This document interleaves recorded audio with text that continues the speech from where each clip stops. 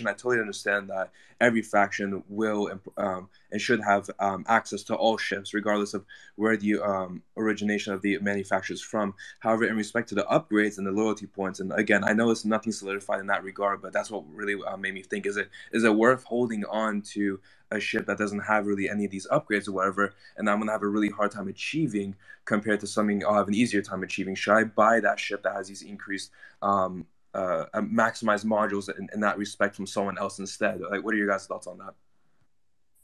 So I'm just trying to get it straight. So you're asking, for example, let's say you're a mud faction, you buy a Visu ship, and you are concerned with not having the ability to create Visu's components for that ship, Yeah, for example. yeah. That's interesting because but perhaps Chipto can correct me, but I don't think, yeah, perhaps it was mentioned that loyalty also unlocks modules. I think potentially, but primarily I think it is experience with actually creating those modules and or ships for the manufacturer, which means if you, uh, I mean, if you, yeah, that is a good, yeah. So if you buy a Visu ship, you can of course just also buy the Visu components. And if you're contemplating not being able to create them yourself, and you want to actually take up the profession of going into component slash module creation, well, that means probably that you're able to create, let's say, a peer ship or something that is inside of your faction, and also create the modules for that one. Um, so I'm not entirely sure then why you would want to buy a Visu ship, but because I mean you're right. I mean Visu's components will be made by people who are in that in the Uthor faction. So, but I mean if you buy the ship, you can also buy the components, I guess. But perhaps I still didn't really get you completely. Sorry for ranting for No, rattling on. you're understanding his question correctly and everything like that. But I also don't think that I don't know. I mean, maybe Chip can basically correct me along the lines and so on. But I don't know, or I don't think that modules are going to have a placement with each faction. Like for instance, uh, Mud is only going to make certain modules, and Mud is like singularized to those modules. And I don't. It might be something that comes later on, but for the first iteration of what modules could be and everything like that, I don't think that would basically come into play with that. Like there could be, I don't know, maybe say like one or two, and maybe say I could maybe say like two per faction modules that those factions can only make per those factions. But then coming back to that at the same time is those modules will be offered. So even if you have the Visas and everything like that, if those are the modules that you essentially want for that ship, I mean, they will be available on the market. Like most of these things over here, for ships, whether it's module or whether it's basically the ship itself, it's not restricted to any faction. So it can go across faction, but it might just cost you more in regards to that faction's modules. I see So that. That I don't makes a lot know. of sense. I don't know if modules are going to play a faction per play a role per faction. Sorry, wording not Yeah, with me tonight. But I think because like generalizing across all of the factions and everything like that, when you go to each of the ships currently, how their outlay is and everything, it looks exactly the same across all of them. They all have the same modules. They all have the same components. Apart from say like weapon hardpoints and the size of the component itself, or the size of the module itself, but otherwise it's pretty much generalized across all of the ships currently. yeah, I completely agree with you. I mean, I since Chipto doesn't want to spread Well, too much I want to alpha ask a today. question. Oh, I just okay. want to ask Please, a yeah. question. I'm not. Don't read into my questions too much. I'm just actually just trying to gather community opinions here. So, what do you guys like the idea of components and modules being like a manufacturer specific, or do you think that they should be more general? And then Specific. what should be manufacturer specific and what should be more generalized? Like, should a warp drive have one recipe? I mean, maybe if the size changes, the recipe changes. But if your player is crafting a small warp drive, do what does the community think about that being now partitioned out across all the manufacturers too, and all the manufacturers have different recipes? I just want to know what people think. Yeah, I think it's pretty awesome to have specific things per manufacturer, because that allows for more min-maxing opportunities, which is the thing I always like a lot, to be honest.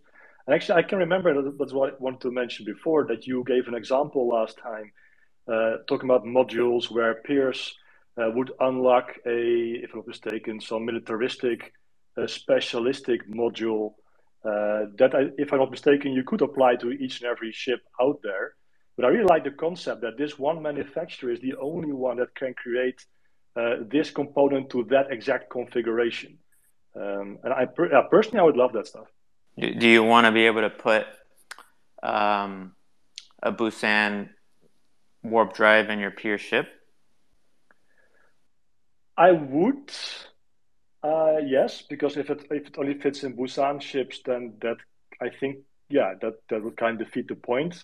Though I could also imagine if you stray too far from a certain kind of ship, like perhaps the Busan, since it's only tech, and you have to perhaps add something in between, that you might also lose some of the benefits or have some other quirks happening because it's a Busan jump drive in a peer ship or something like that. Yeah, I think can I also just comment on that one as well? Yeah. If by any chance.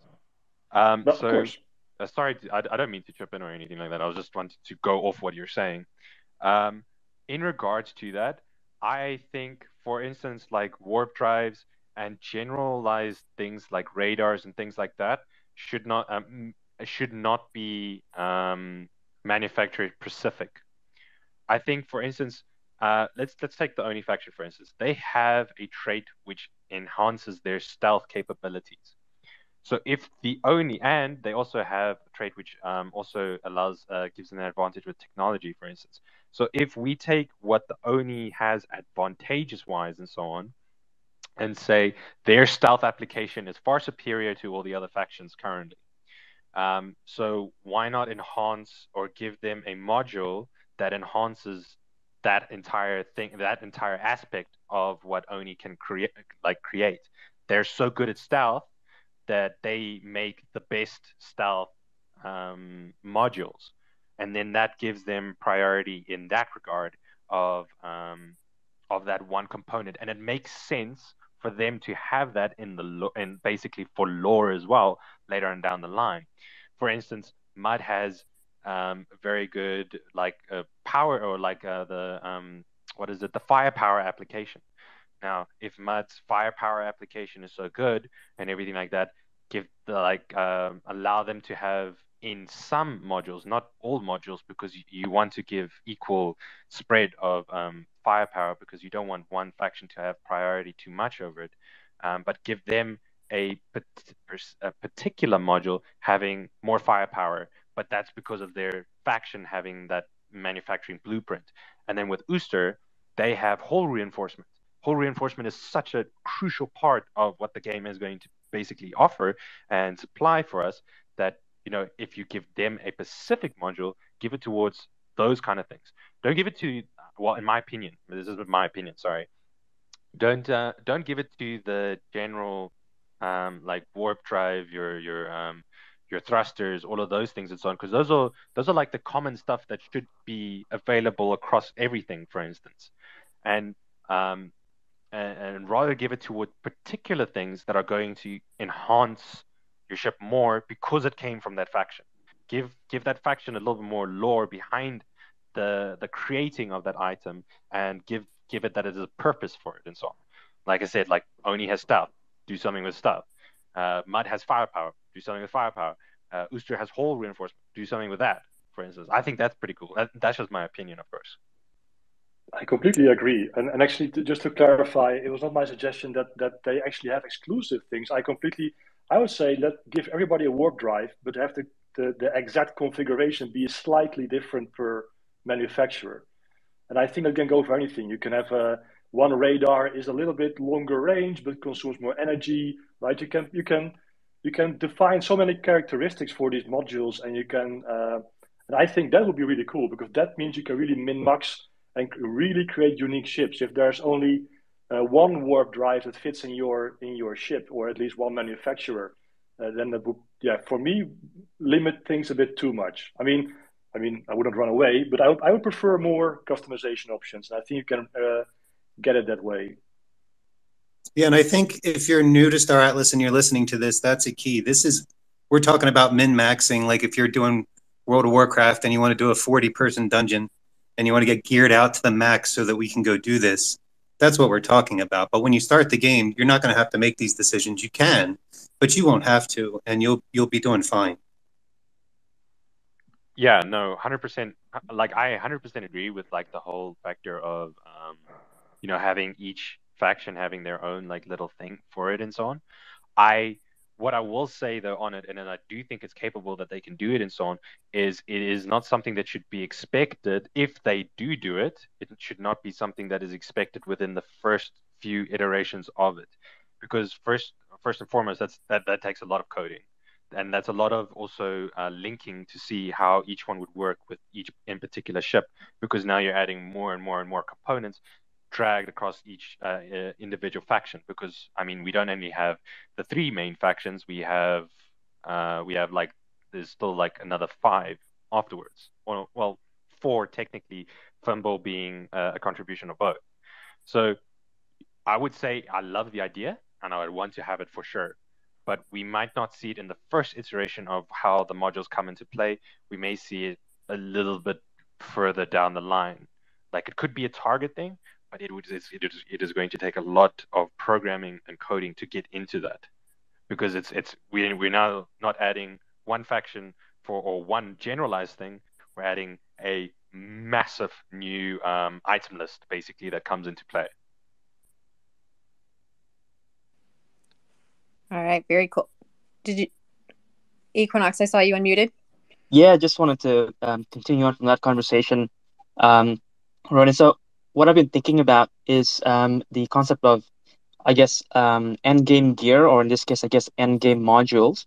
And from my understanding, it looks like that the Rainbow manufacturer seems like that they're going to be the manufacturer that you want to have as an end game item, I guess.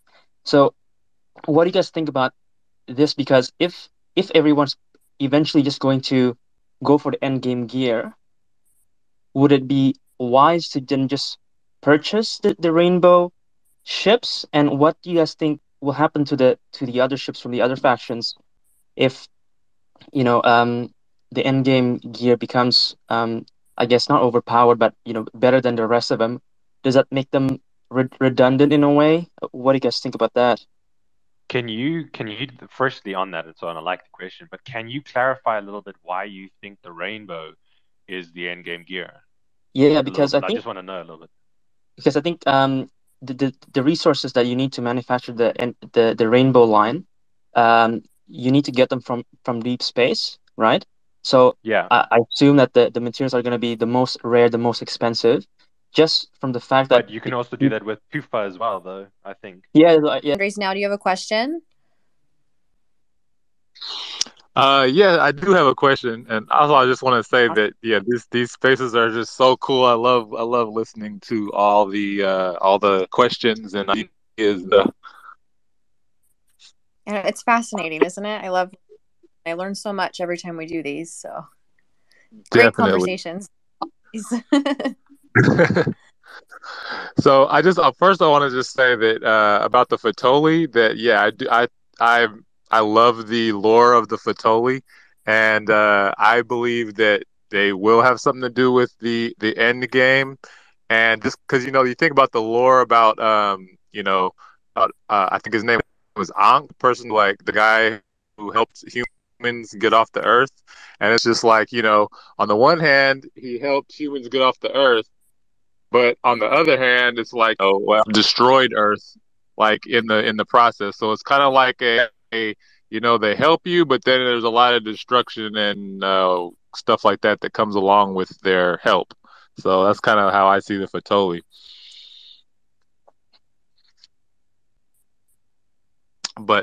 Yeah. But my question, uh, yeah, my question is about the crew.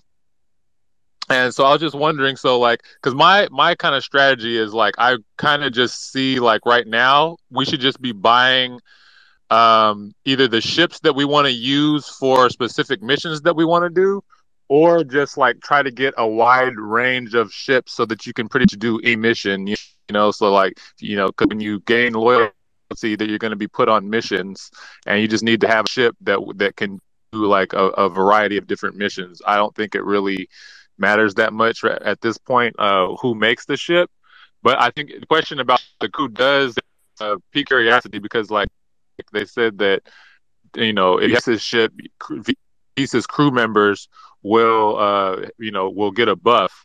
So I was just wondering, will we be able to like I don't know like it kind of sounds weird saying it like this, but will we be able to buy Visa's NPC to crew the ship on the marketplace?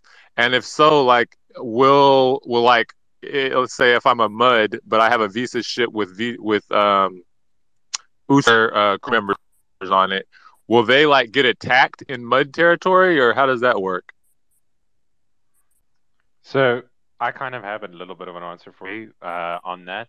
So I believe in the beginning of the game and so on, you obviously your character selection and so on is like you can randomize it as such, but per faction and so on, you're going to in that current faction, you will be only able to get a set crew or set race of crew or set faction crew, for instance. But how you will be able to gain crew of the opposite faction is I believe it would become later on down the line when factions drift and conquer regions that are only like say for instance if a mud conquers an Oni region, then that sector or that area that the mud have captured would the university would essentially bring out um, basically NPCs that are related towards that faction. So I don't know if in the beginning we will be able to like straight away select which or if the races really don't or if the faction races don't mind so much per faction, but I I have heard that as we go along we capture certain regions, we will be able to get NPCs that are related towards that region's technically faction. So a mud having a certain section of the Oni would produce Oni NPCs out of those universities in that region. So I don't know if in the beginning, I don't. This is a very good question. So love to love to have an actual final answer, but I know that you will actually be able to get like other faction NPCs as more regions are taken over and so on. Yeah, that makes sense. Because I was just wondering, because like right now when we bought our ships up until this point, like they come with a crew already. So I assume that the crew that has come with our ships up until this point is is like the race of the ship manufacturer. I don't know, but I just assume that. But in the future, to buy the I ship, mean, that they're makes not logical going sense. to be crewed, right? We're going to have to buy like all the components and the crew members like separately, right? Yeah, well, you're going to have to hire crew members from a university. That's why the universities are put in place and so on for that. Um, and obviously, you don't necessarily need to get all the crew from one university, but there is a disadvantage from not getting them from one university. So, you have to always take those things into mind as well. So I think, Mike, you also had brought up another point. I was scrolling through some of the comments, and I think you brought up an interesting point about blueprints, right? With blueprints not being able to be sold, can they be shared for collaborative shipbuilding? And I know Ronald touched on that a little bit earlier, but I kind of wanted to hear what everybody else thought about that. When you say like collaborability and so on, are you meaning like that So you have a blueprint can be blueprint, and then you want to collaborate with someone who has a ship manufacturing or you know, like you don't have the manufacturer yourself, but somebody else does. But you're the owner of the blueprint. Is that making sense? Oh, okay, I understand. But it's within your own faction, correct? For instance, or is it outside of your faction as well? Mike? Or can it So be one of the two? just the way I was about it was like, so I guess if I'm a mud, most likely I'll be doing missions for um, I'll be doing missions for the Pierce. Right? I'll be earning, and the way I'll be earning blueprints is by doing shipments. So Correct. there could be a possibility where someone will have done a whole bunch of missions and have like blueprints for some really good ships, but have no mining or land. Like they just spent all their money on ships, and then now they have a bunch of blueprints, and they don't have any like infrastructure for like building a ship. There might be somebody else who like has a bunch of land mining, like only has doesn't have as many like all the blueprints that they want. So how would those people be able to collaborate? I can't build my blueprint, but would they have to like hire me, or how would that work? I I think think this that, is an absolute question for Chip, to be honest. Like I can speculate, but I think that's a Chip question right there. I mean, I would just buy them from someone, right? If I have the recipe and I need the mats, I would just buy them on the market, and then I could build the ship and then sell it. Yeah, the land and the mining, of course, is not a problem at all because you can just buy the resources. But the question about having a shipyard to actually construct the ship, but I mean, I would like to hear from Chip, though I saw him mute. But as far as I'm aware, you can actually do that. I mean, the blueprints are account bound, so you will have to operate the shipyard instead of a different NPC crew member potentially. But let's Chip, if you want to chime in, I'm very curious as well. Yeah, sorry, I'm multitasking. Just repeat the question and I'll give it a shot. Let's say you have a blueprint, but you don't have a shipyard. Can you use somebody else's shipyard? Or can that person hire you?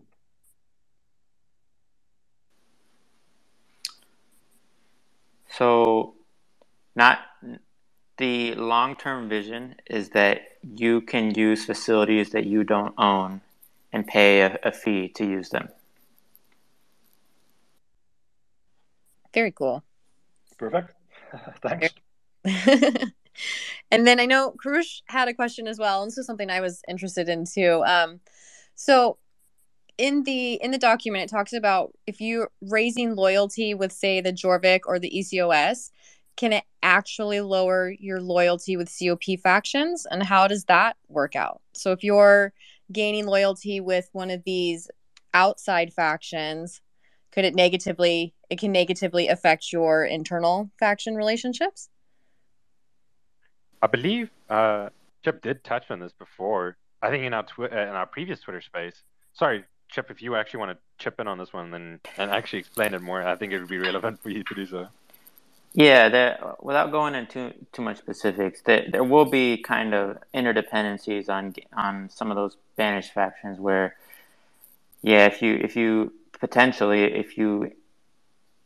increase your loyalty with the Jorviks, maybe the ecos go down, or maybe your council faction standing goes down. There should be a minimum there. You don't want to be locked out of your own home faction, right? But there will be the point there is that there will be interdependencies in both directions for loyalty.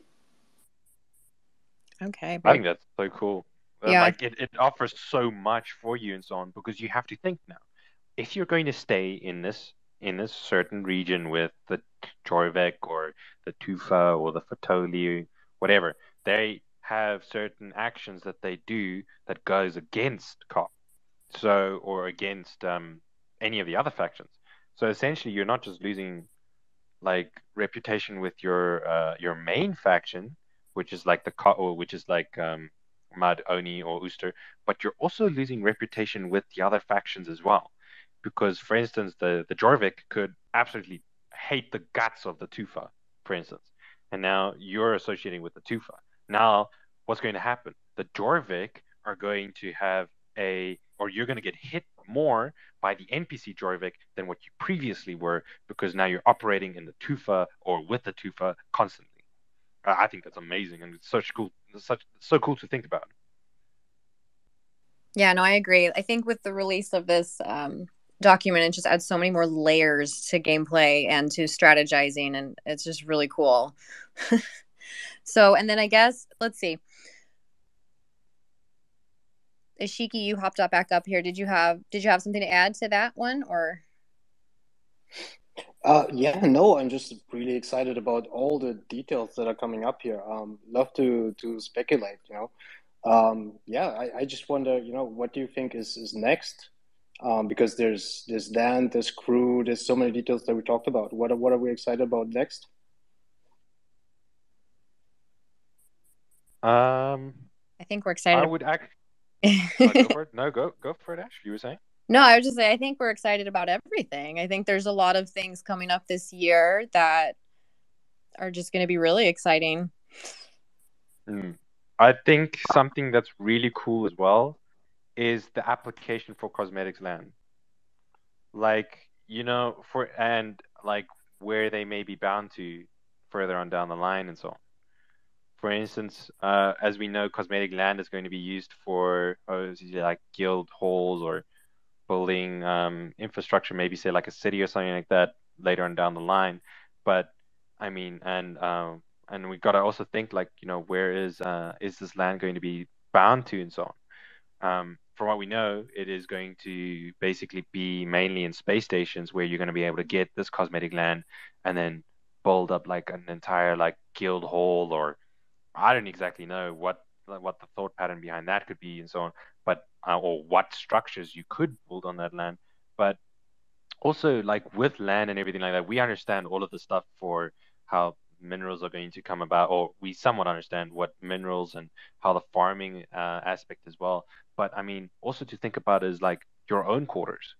Because I mean, I know for a fact with a lot of like the town halls, Swagner also spoke about how you with like for instance the posters, you're going to be able to within your own quarters, you're going to be able to show off anything that's inside there basically. And posters up against the wall, like the rebirth stuff for instance, that can be up against your wall in these quarters, which will be cosmetic land. Now that's also something cool to think about. Very cool. So I just added Jared. Jared, can you hear me? You're a representative from YGG. Did you have a question for the panel? Yeah, so great to be here. I'm the new game ambassador for YGG, and I was just thinking about earlier. I'm actually staring at my 3D printer right now, and I know it was mentioned in a previous Twitter space that most of the ships would be made through 3D printing. So when they were talking about making specific ship parts available to only certain factions, it didn't, like, the technology just didn't quite fit with me. On that, what do you mean it doesn't just quite fit with you, for instance? Well, because yeah, no, please just elaborate on that. Oh, sure. So like in additive manufacturing, all the 3D printers have like the same core aspect, like they all follow the same code to print the objects. And so like there would have to, I guess, unless there were different printing processes for each faction, which there could be. Yeah. So yeah, I appreciate this question. I was the one talking about that the ships would be 3D printed, and what I was getting at with the differences between the manufacturers is that each manufacturer has their own blueprints, or the file that tells the 3D printer, how to print it. But then there's also further proprietary information associated with what materials go into the filaments associated with printing, and those are proprietary alloys or different mixtures of materials, and where those mixtures are put into the blueprints that give each ship their unique kind of blueprint slash, I guess, unique file format, right? Does that make more sense? Yeah, definitely. That okay. Yeah, so different filament blends, like a PLA or PLA plus or TPA. Sure. Yeah, That except okay. less plastics and more alloys and Right. other sci-fi type materials, carbon nanotubes.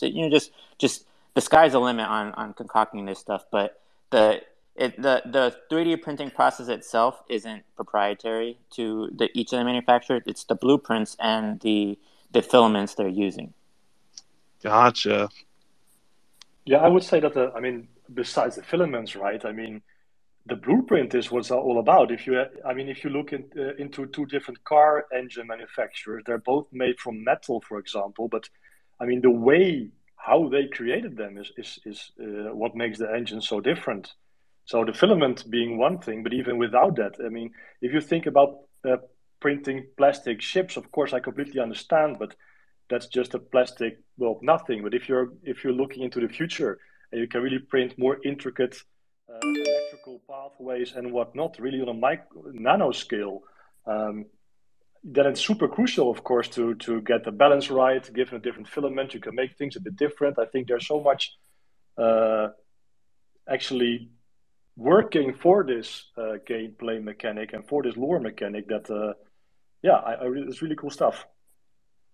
You actually made me think of something so cool right now, because when you're basically elaborating on that with like the cars now, for instance, I'm just thinking of like basically like JDMs right now. These vehicles that are uh, technically were stock taken out of that entire thing, where the Pierce has, for instance, let's use the Pierce for instance, a Pierce F4 for instance, has all of these certain modules.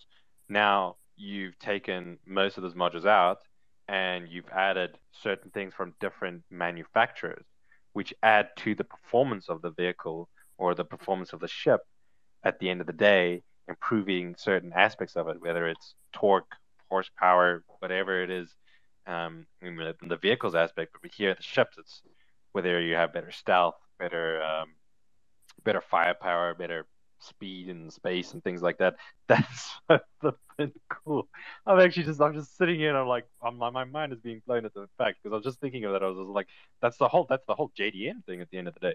It's taking what's stock and modifying it completely to being something that's absolutely out of this world, whether it's in any of those other fields, stealth, attack, reinforcement, whatever. That's that's so cool to think about. Absolutely, I'm pretty sure there will be a guild that will, that will make it so. That will become a JDM in this I'm, galaxy. I'm literally going to make sure that one of my vehicles, I'm going to make it the Pierce X6. One of them is going to be fully kitted out. It'll be a speed demon, that's for sure.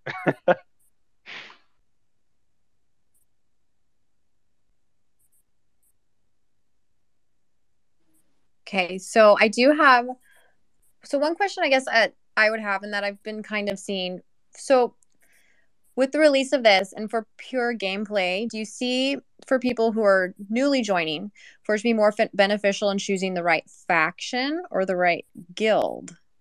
Right? Because I know not all the guilds are multi-factional, and so I'm wondering how that affects them differently now with this extra information that we have.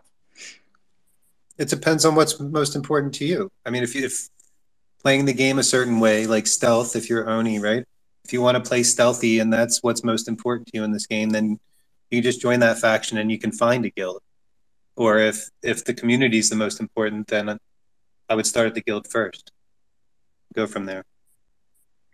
Yeah, no, 100% agree with that and so on. It's literally just personal preference at the end of the day. It's what do you want to do? Do you want to play with people? Are you more orientated with friends? And is that something that you want to, or socializing, is that something more that you want to do? Then 100% guild. But if it's gameplay aspect, then faction all the way, because each of the factions have their own unique certain aspects to them. So it's deciding what is it that you want to do within those factions, and then choosing along that line at the end of the day.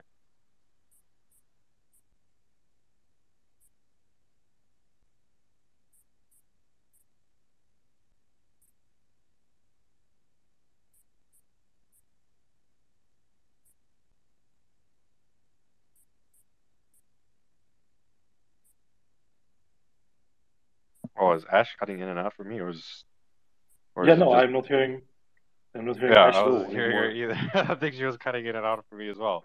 I was like, wait, what's going on? All right, but another question that I want to basically reiterate on that Equinox was asking and so on, with like the end game being the Fatoli and everything like that, and then you also talking about how the resources for that is going to be so much more expensive, or it's going to take longer to craft and everything like that. For like, let's say now, I don't know, let's say how do I word this properly and so on. If you had the opportunity, because I from what I understand how they're going to release the zones, we're going to have safe zone first, if I'm not mistaken. We'll have safe zone first, and we'll have all the things that come with safe zone, and then we'll have medium zone that comes next. Or do you think they'll release medium and high zone right away as well? I like to get like people's opinion on that. I don't know if Chip can like maybe comment on that, if they're going to release it in a certain way. That might be something that's only much further down the line. But in regards to that, for instance, if they do release the medium zone first and so on, I want to hear from you guys. What is your opinion on, or what faction are you guys going to go look for mainly within those places? Because now we have the two Fimble manufacturers or factions opening up to us like instantly within having access towards those medium zones. So now, are you going to go for the Jorvik, or are you going to go for the I'm sorry if I butcher this, the Ecos, for instance? Like, what would your personal preference within your guilds be, or why, and also why would you go to these factions, for instance? Yeah, I think it depends on what your goals and what your vision of your guild is, right? In Equinox, we're super interested in the exploration part and infrastructure building. So we would really focus our resources on these parts of the game and kind of mid-maxing. And I don't think it matters much what kind of materials it is. At the end of the day, it matters to expand and explore the universe, the metaverse. Yeah, I mean, us being, of course, into shipbuilding itself, we'll try to just get contact with everybody and try to build as many different ships as we can. That said, oh, actually, let me do a shout out to all Avians. Somebody asked me in our Discord chat. So Avians, good to have you here. But so you mentioned that Jorvik and Akos would be right away accessible to us because there is no medium risk zone. Ronin, did I get that correctly? Because I'm not entirely sure that's the case. Yeah, I no, don't no. think. So what I said is like the safe zone is going to be what our first Yeah, true. land Yeah. is coming out, and then they may release that the next one is the medium, for instance, and the medium gives us access to two more factions. Now, for instance, now I don't necessarily know whether or not you're going to be able to gain loyalty with both and then build both at the same time. So if you had to choose one, why would you choose it at the end of the day? Because they are two very important factions. Because one being the Ecos, where they, I believe, don't quote me on this, but I believe a lot of like the Fimble Ecos are heavy into terraforming, or the Fimble line itself is very heavy into terraforming. So they are going to be an essential shipbuilding faction at the end of the day. But like, which one of the two would you go into, basically, if you had to choose? Because you could not maybe necessarily go into both. No. So I cannot go into both. That is for sure. Personally, I would take the Eagles because I really love the aesthetic of their ships. But even I think with just practical reasons, having the ability or an additional ability to terraform land might be worth more to me than having just, yeah, right, the BIOS style of ships, the more scrapyard look of ships. That if that's the Yeah, the only, DIY. I mean, Hey, yeah, can I if that's jump in the here real quick? I'm sorry. I'm yeah, going to jump in before I get dumped. please. Ash has lost audio, so we can continue, I guess, and wrap it up. But if she Yeah. restarts Twitter, it's going to drop the call. and she doesn't. So we don't. Yeah.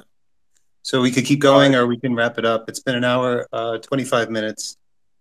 Yeah, it's up to everybody here or anything like that. That's why I posed the question more so, because I thought her audio did drop and everything like that. Because I don't know so much if Chip can basically elaborate on this. If the zones are going to come out in each their own like wave, for instance, where we have safe zone first, medium zone second, and then lost will be the high zone.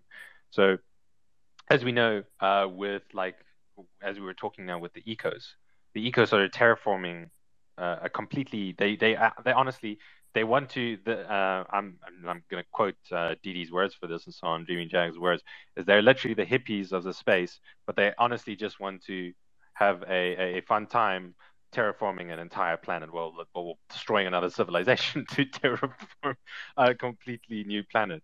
And so, like you said, they offer such a diverse aspect for what our game is going to offer. So, and then the Jorvik offering that more so DIY look and ship right there, whether it's the pack lights or the earp. They both look super DIY, and they have their own, I guess, their own personal aesthetic to each of them. I haven't done so much lore finding on the Jorvik side, so I don't know if there is a massive amounts of stuff that they may have. But I mean, in my opinion, I'm gonna go Ecos because they terraform many a planet.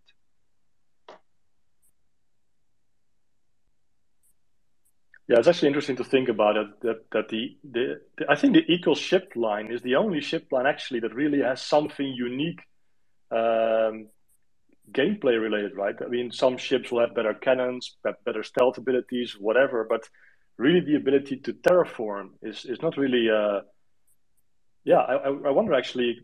I'm not sure if since we lost Ashes, but perhaps Chipto, could you? Is there something additional planned with other ship lines that have a really unique characteristic? If you are willing to perhaps give us a little bit, or Yes, I have some things in mind that I don't want to say because I'm really excited about it. So No, awesome. yeah, Awesome.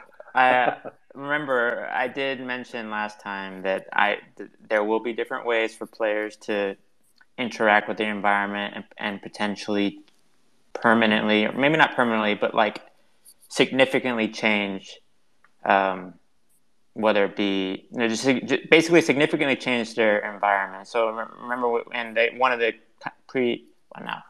of the key examples is Ecos with terraforming via bombings, but I have in mind some other ideas that are similar in theme.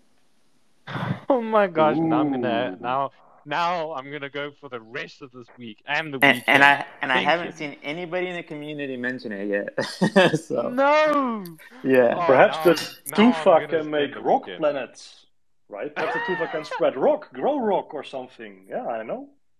I mean, that would be really interesting aspect, because I actually think the Tufa will, because of their whole aspect of the designing of the ships with asteroids, they may be a faction that is not prioritized towards a land or a space station. They could have their entire thing on an asteroid. That would be so flippin' cool. Like, what the hell? They literally pulled the ships out of the asteroid that they're on. Like, that would be so cool. For sure. But now we have to spend the rest of this weekend thinking.